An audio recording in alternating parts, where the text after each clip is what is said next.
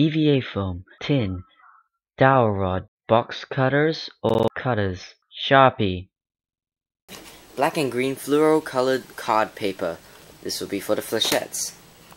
You can buy one of these large rolls of sheet metal or tin from a hardware store for about $20. It will give you about 20 meters worth of it. So it's a really good thing to buy. So then start off, you just gotta get a bunch of it spanning the length of your arrow. Carefully wrap the dowel rod in the tin.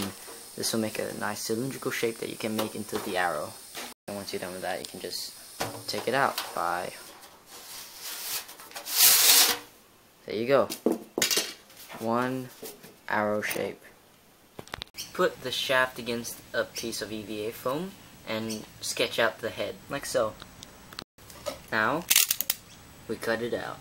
Once you got the arrowhead, you can go ahead and draw in the chamfer lines. These are so that you can shave off the edges to, quote-unquote, sharpen your arrowhead.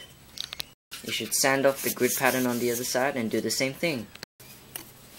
Once you've done that, you got your sharp, sexy little arrow, and you gotta get a paintbrush, just a small one will do, and dip it in a sealant, which is just PVA glue and water, and coat the thing in 5 layers of it, including dry time.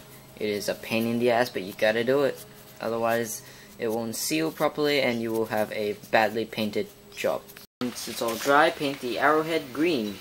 It can be any color really, but as you can see, the color that I chose is an olive green for Oliver Queen, and it was pretty terribly fitting. It doesn't fit at all with the color that it's supposed to be, so don't do that. I suggest you just research the color and then just find it, but you know, too lazy to show you that, of course. Please don't unsubscribe. Paint the shaft black. Yep, the whole thing. Use a hacksaw to cut down the middle. Just a bit so that it can knock onto the bowstring. Then it can fire, sort of. Stick the green and black pieces of paper together so that it'll make a double-edged thing. You're going to be left with these shaped things that are going to be the flechettes. You're going to need 3 of these per arrow. Move about 5 centimeters down and put the first little flechette on, and make sure it is in line with the arrow head. So if it's facing vertical, this thing should be vertical. Then next you should get your other sticks and make sure the green side is always facing anti-clockwise, and put it at the next third, and same with the last piece, and then do that for the rest of your arrows. Once you got one arrow, you can go ahead and make as many as you want to fit in your quiver.